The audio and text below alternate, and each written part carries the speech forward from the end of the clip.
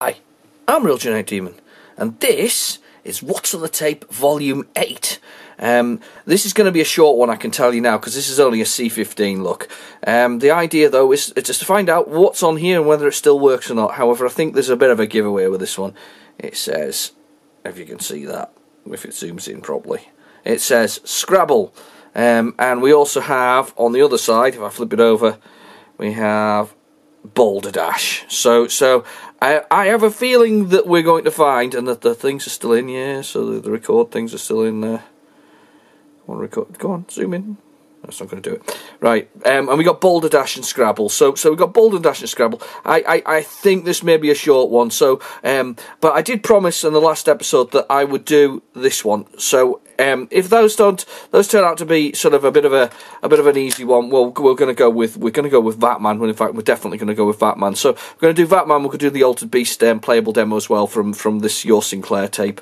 And yeah, that's basically it. So we're going to get, without further ado, we're going to stick this in the drive, and we're going to do What's on the Tape Volume 8.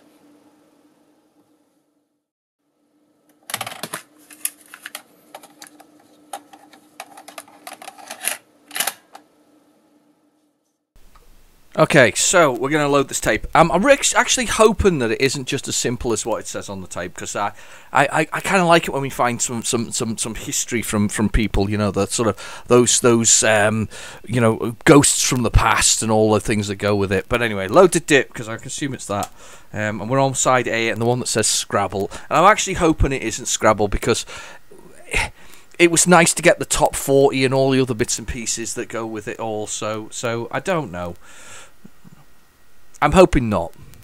I've got the tape recorder beside me, though, just in case. But if this comes up with the word Scrabble, I think it's probably going to be a given that the other side says Scrabble too. It says Boulder Dash. Yeah, Scrabble. Now this is a game by. Everybody seems to have a copy of this, by the way. If you haven't got 3 of them, or you haven't come across 3 of them, I'll be utterly amazed. I have at least. He looks up at the top of his shelves. Has at least 3 or 4 copies. And the thing about it is that you know, they'll all work. I would think they'll all work. Most of them will work. But it would be nice. There doesn't seem to be a market for them. Nobody wants Scrabble, if that makes sense. It's not going to be, you know, it's not a game that you well, nobody wants Scrabble. I want Scrabble, but I want the mint condition Scrabble. I don't want the ones that are a little bit rattier. I want the mint condition one that I've got for my collection, so it looks nice, because I really quite like the games from Psion. I quite liked those games. The probably problem with Scrabble, of course, back in the times when these were made, 1983 for instance, is that they had a very limited dictionary. So as kids we used to put in anything we liked and then told it was a real word.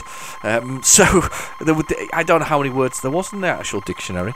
I'm half tempted now to get the copy down that I have up here to do it, but I've actually got one from somebody who sold me a bunch of them, including Make a Chip, which I have at least 7 copies of, because everybody has Make a Chip as well, and Survival. There's some games that just everybody has, isn't it? It's like Task Word 2. Everybody has those as well. But yeah, you have all these copies of these games, but the ones I actually have, this particular set that was given to me, that was not given to me, but I bought from eBay, which came with a thing, was in a sort of bundle, was actually sealed in plastic. Somebody either rewrapped it, or that's the way it came, and I haven't yet opened it, and I feel I should open it. I'm not one of these people, because I feel like I'm a gamer first and collector second, and the games should be allowed to smell the fresh air and not be factory sealed for the rest of their lives. I did actually buy an educational pack, and if I run out of tapes, which is probably going to happen, we're on 8 now, I may have 2 more tapes, so we might have to finish after episode 10 unless anybody wishes to donate some tapes that they recorded in the past, that they would like me to sort of try, or ones that they've got from bundles. But anyway, yeah. So the you know, it was an educational tape, this thing, and it's sealed, and I might record myself actually opening it and releasing it to the air, the oxygen, for the first time, and then it'll probably not load. But it's just one of those things. But I think it'll be actually really nice to try that game and sort of play it and finally make that new game real. I actually saw a copy of Jet Set Willy, and this is before prices were shooting up recently because of course it's around Christmas as well. But I saw a copy for £25, and it was a sealed copy of Jet Set Willy, and I almost bought it just so I could open it because I felt it was wrong that Jet Set Willy hadn't been played. It really was wrong. There's a seller on eBay. He sells new old stock. Oh, I think we've crashed. We've definitely crashed. Oh, that's not a good start. Yeah, he sells new old stock, and when you open them up, you still get little chads of paper, which is the cut holes where the things come, and they fall out, and then you go, look, ooh, little bits of paper. It's really quite cool, though. Right, that's not a very good start. But it's all right. I've got other things to try, so we're gonna call that bust. But we knew that was Scrabble. I don't think there's anything else on here. We'll just fast forward a bit, and we'll listen, see if there's anything on. I'll just reset the Spectrum. HDMI thing will pop up, but that's me ejecting it like an idiot. Yeah. Right, fast forwarding. It's still making noise. That's the end of it. Now I wonder if there's anything at the end of it. No, did it? I don't think they will. This looks like one of these people who's very formulaic. They knew that they were going to do this. This is what was going to be on that tape, and that was what's going to be on that tape only.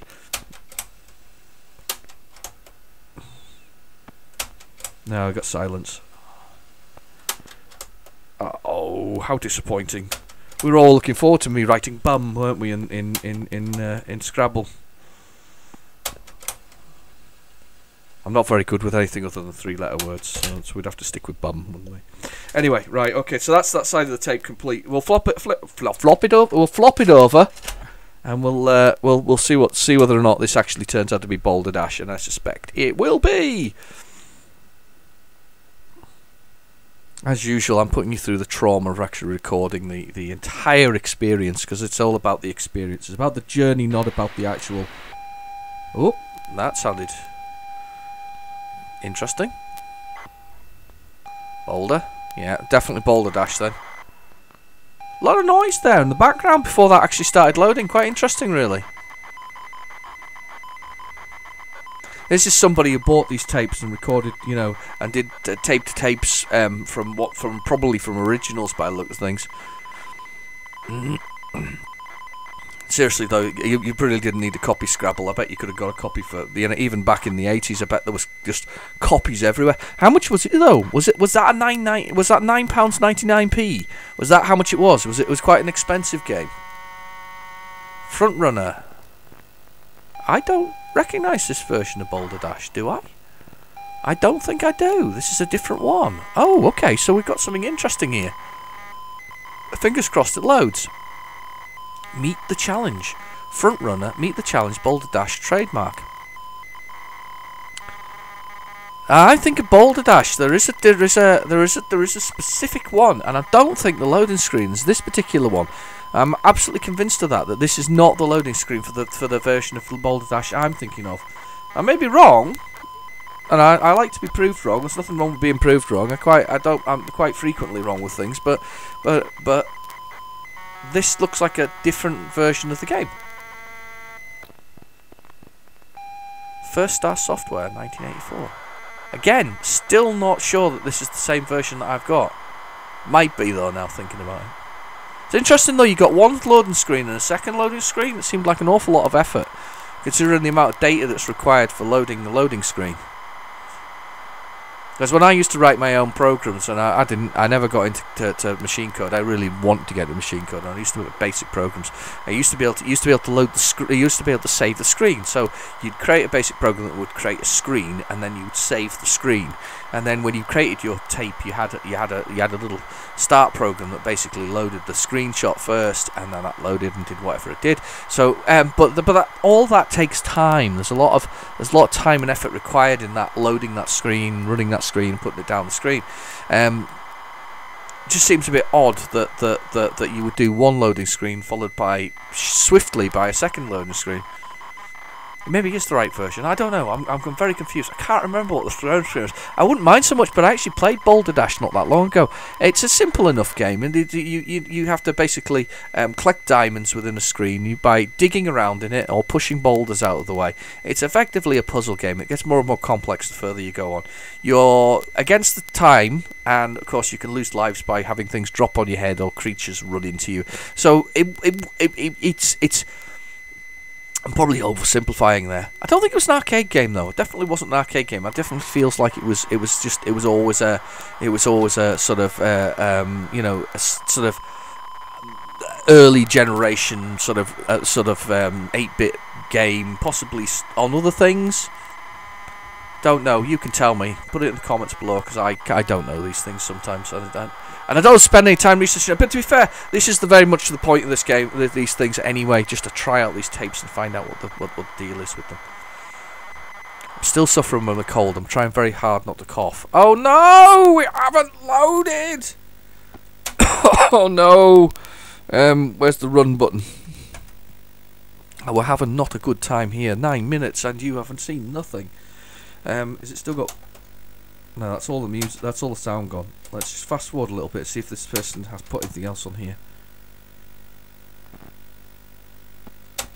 No, I don't think so.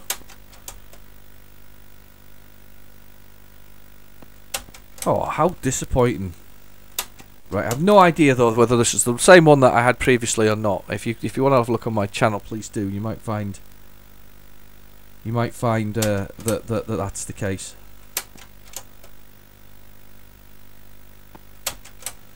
There's not much tape left here. Oh, it's just been a quick one, hasn't it? Last one was a mammoth hour-and-a-half long video. This one, 10 minutes thus far.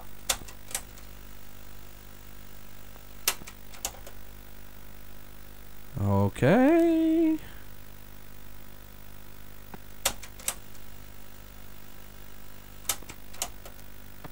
Nah. That's it. That's our C15 finished. Well, that was a bit of a disaster. Yeah. Okay. So it was a version of Boulder Dash we didn't get to see, and it was a copy of Scrabble that never loaded. So I didn't get to write rude words into it and teach it all the rude words that are possible. I'm putting in the Vatman tape now, so we're going for that one. We're definitely going for the Vatman tape. Okay. Do we think we'll load on the loader? We can go. Or we can but try. Let's give it a go. Now, I remember nothing about Vatman, and it's not Batman, it's Vatman. So, V-A-T man. I don't know whether it's actually about VAT, as in value-added tax, or whether it's about VATs, as in VATs, the large containers that contain usually liquid or other things. Can't remember. Vatman, though. Your Sinclair exclusive. I don't know what generation it is, and I don't know what year it is. I've just pulled it out the box, and I'm going for it. I only remember because I remember it. I mean, I played Dustin recently, and lots of people had lots of comments about Dustin, but they couldn't remember entirely what Dustin was all about, and I can't either. I don't think it was released. There was a little bit of comments about it was released. Ooh, I love it when they change the loader. You know, just to do something different. I always like it when they go multicolours. You know, when they do all of the colours of the rainbow, or all the colours of the... I say all the colours of the rainbow. All the colours of the ZX Spectrum rainbow. But interesting. I wonder if we're going to get a load screen. Oh, cool. Premiere. Ah, Joe Blade 3. He's here, and we've given him his gun back. No wonder, because I played Joe Blade 2 recently, and he hasn't got a gun. What's that about? Mutant Fortress, I've got that. Super League, don't have that. Shark, that sounds good. I don't have Elven Warrior. I don't have. I think. Have I got War Machine? I don't know. Saigon Combat Unit. I've got quite a lot of those I don't have. Not bad.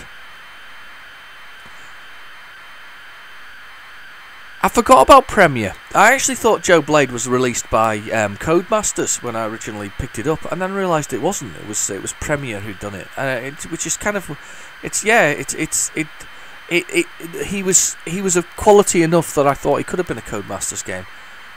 Premiere was one of those companies that I saw for a bit, I don't remember an awful lot about. I don't remember what they had. However, I do like the designs on some of their boxes. They're really nice. Some of their budget titles. The cases are really, really nice. I wonder what this one's all about. It's Batman. I'm Batman. No, maybe not. Well, I'm excited about this one. Joe Blade 3, so that kind of dates this, so it's after Joe Blade 2, which I think was 88. 88. So this could be 89, possibly. I'm sure Joe Blade was 88. Joe Blade 2, that is. I might be wrong. Okay, we'll see. Maybe there's a date on the when it comes on it. I'm glad they gave him his gun back though in Joe Blade 3, because he could just kick things. It was just pointless. I think that the thugs could kick you in the face as well as they went along. But what a weird looking loader though. They did actually do the what were they called? Fast Super Loader game. I don't know. I can't remember the name now. Oh, it's on the tip of my tongue.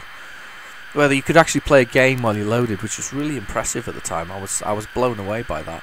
I definitely had Joe Blade 2. I know I did. I don't think I enjoyed it particularly, but I definitely had it. Hey! We're here! Right, okay, let's set keys. Number 4. So we got punch. Oh, we got punch. And we got jump. And we got duck. Left, right. Okay, cool. 1 for keyboard. I'm not sure what we're doing. Go, Batman, go! Oh! He's... Pow. Sock. No! I wasn't meant to hit her.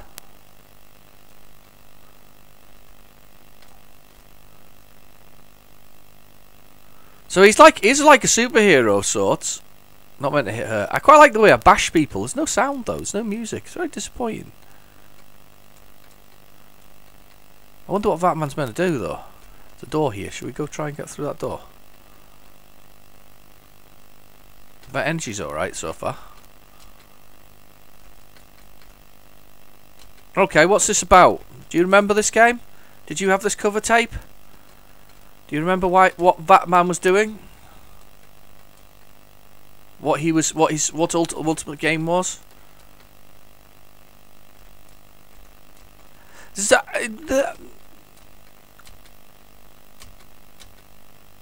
Oh, Batman. Energy. Yes, we've picked up some energy. But can I get any further up? Is that it? No, that's it. That's it. Right, so I've got my energy. I guess I just make it to the end of the level. Use energy for hitting her. And them hitting me. Right, I'm running low of energy now.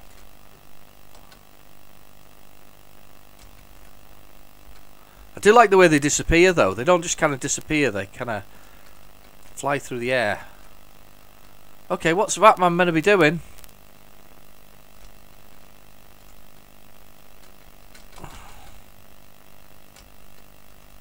No!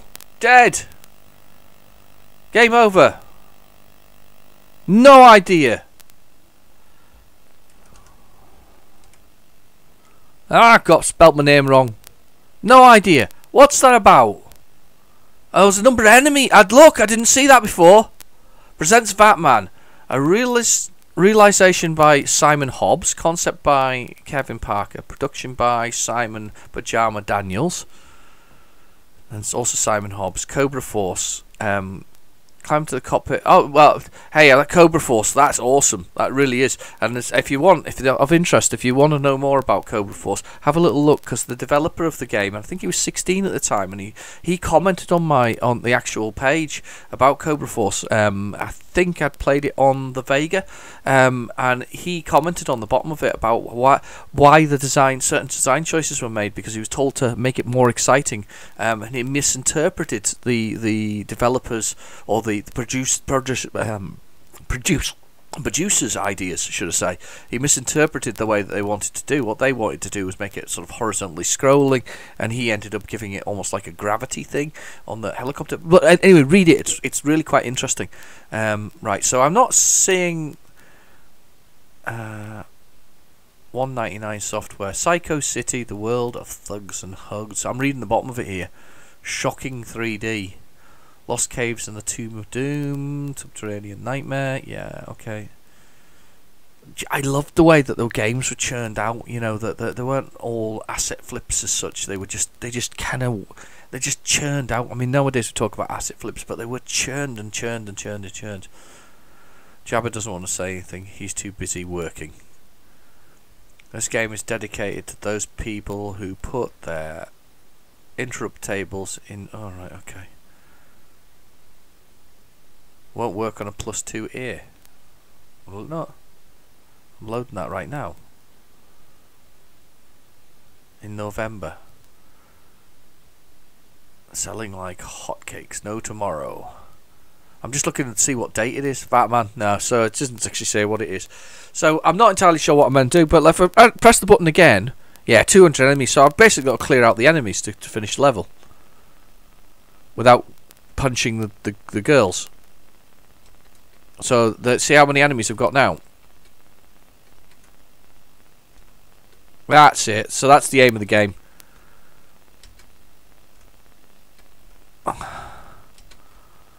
That's it. That's the aim of the game. Punch the... It's meant to clear out the enemies. But why are we called Batman? And those women that walk past, they're annoying.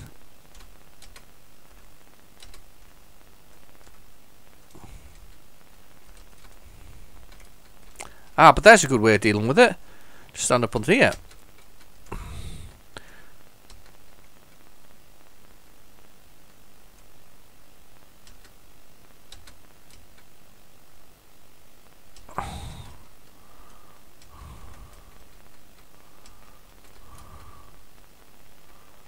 No! Oh well.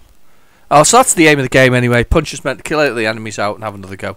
Yeah, it's alright. It's not. I remember it being better than that. I for some reason I had this whole idea of a platforming multiplayer kind of thing going on. But anyway, right. Okay, there's nothing else on that side, so we'll rewind it, and we'll give the demo of Alter Beast a play. We might as well while we're here. Excuse me, and my horrible tickly throat. Right. Okay. We'll try with the 128K load. We'll see what happens. The +2 ear. It says Batman doesn't work on a +2 ear, but it does, clearly. Unless there was sound that was missing, that was the reason why it wasn't working. So, +2 ear, and we're going for it. It's Altered Beast. This is based on the arcade game of the same name. Never a big fan. I felt they could do more with it. Even the arcade version, I always felt it was a bit of a... It was a fun concept, the whole mutating into beasts, and sort of working and playing against the gods, and you know, dealing with sort of the whole Hades idea. I think is that Greek, or is that or is that it's mythology anyway. But basically, it's a case of the mythos of the whole thing of being able to sort of beat these creatures up as you went. It's quite... Wow, a load is different on this as well. I wonder if they did this specifically for this tape. Anyway, but yeah, yeah, never a big fan of Altered Beast. Take it or leave it. I think a lot of people love it. I wasn't quite into it. I can't remember the Spectrum version that well. I do remember, but I think it wasn't particularly good. It's a full-on Sega game. I always wondered though why Sega never... Did they ever redo it? Did they ever remake it? They ever upgrade some of the things? Because I always thought the kick was a bit pathetic. His little leg going out on his punch and things like that. It just didn't seem... Feels like they should have... It feels like Sega should have done more with Altered Beast. There was scope for other ones, because it was popular. As I say, maybe not with me, but with other people. Don't know. Anyway, I'm going to take a sup of coffee now, so if you've got one yourself, please do. Because my throat is a bit sort of croaky. Bit groggy.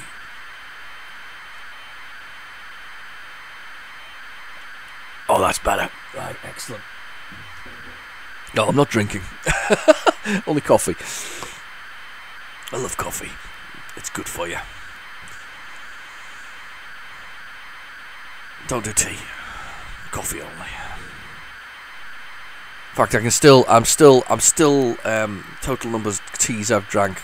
I don't think it's over the number of fingers on my hands and thumbs. Less than 10, basically. Never really liked it. Just don't like the taste. Never really got into it. Always drank coffee. I do like that they've changed the loader for it, though. It's like that your Sinclair went, let's just change the loader. Let's do it on all of them. So it must be something in the very early part of it. You know, the initial sort of setup program that originally runs, because that's what initially happens there. You always have that little kind of loady bit and then do the whole thing. I'd like to thank any. I can't remember who it was who said the other day about Starbike. You were absolutely correct. That was the name of the game that I was trying to remember. I was trying to remember the name of this game where you it was almost like Lunar Jetman, but with a little bike that flew around and whatever else it is. And I was trying desperately hard to remember where I'd seen it before. And I tried desperately hard to remember the game name. I actually have found it now. Not only have I found it, but I found a copy online and purchased that, which was great.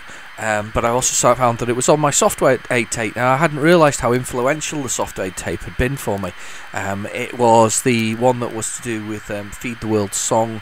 And I remember at the time when I went to Blue at Smith's, I found the cover quite disturbing. The Ethiopian child who is clearly, I think it's child and parent actually. It's, you know, a parent clutching a child, sort of, you know, in the middle of a desert with a sort of you know, just looking, you know, not particularly well, very thin and whatever else. It's because of the famine that was there. But anyway, I digress. So yeah, but thank you to whoever mentioned the Starbike. I can't remember your name off the top of my head, so I do apologise. But yeah, it was brilliant. You've made my day with that. Because to be fair, the box of Starbiker is utterly amazing. So when I actually do get it, and hopefully not too long, I'm really looking forward to that. So I'm going to change the keys now. Up, down, left, right, fire. Okay, let's play this game. Space to start. Oh, arise! That's what he says. I'm doing the sort of voice and without, you know, arise, my son. Oh right, this is the swamp level they put it on. So it's kind of scrolling along. And yeah, it's this kick here. However, I'm going to take it back. On the Spectrum version, they don't care about the colour clash. Wow, okay. Alright, I take it all back. That is good. The white dogs you have to hit because they got bits and pieces that come with them. There's these dragon creatures. I can't remember how you do that. Yeah, and if you collect enough of those white dog things, they you mutate into the next beast, the altered beast. We got little... There we go. See that thing? Ah! Yeah, I do. I give it back. See, I've grown in size as well. You know why? Because they don't care about the colour clash, so they've coloured the characters. Somebody went to an awful lot of effort. Okay, I give it. I credit where credit is due. That is much better than I thought it was going to be. And in fact, they've copied the arcade elements here correctly. I've depowered.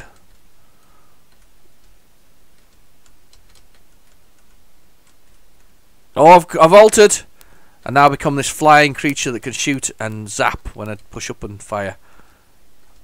Oh yeah, that's right. So I'm like a lion, flying lion creature. Yeah, that's good actually. Take it all back, and it's a two-player on the Spectrum. How about that? Can you think of anything more impressive though, realistically? And here's our big boss at the end. Yeah, and it was that creature. Remember him? There we go. Zap him! Zap him! That's it. Wow. Okay.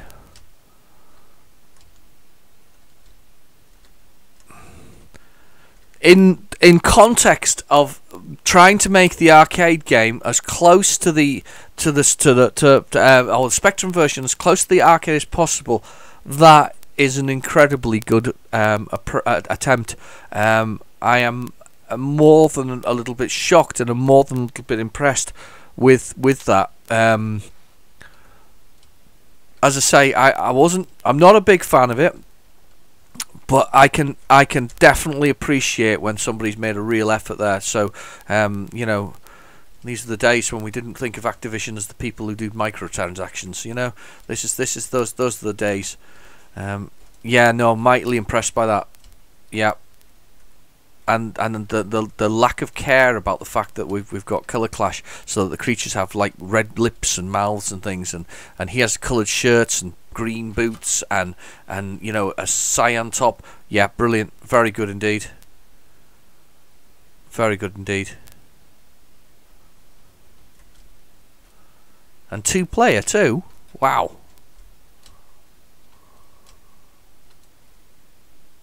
Amazing. So wrong. So wrong about this game.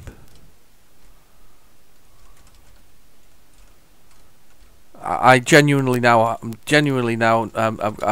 a position where I'm going, yep, I'll definitely have to buy a copy for my collection. It's not simply because it's such an impressive a take on the what is, you know, on the arcade game that's out there.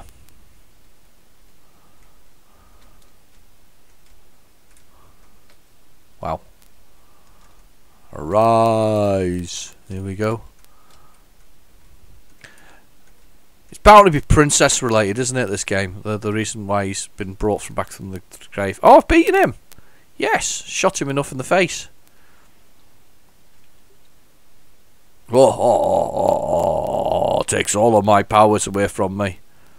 And I jump in and follow him to wherever I'm going to. I think that's probably the end of the demo, though. If it hasn't hung.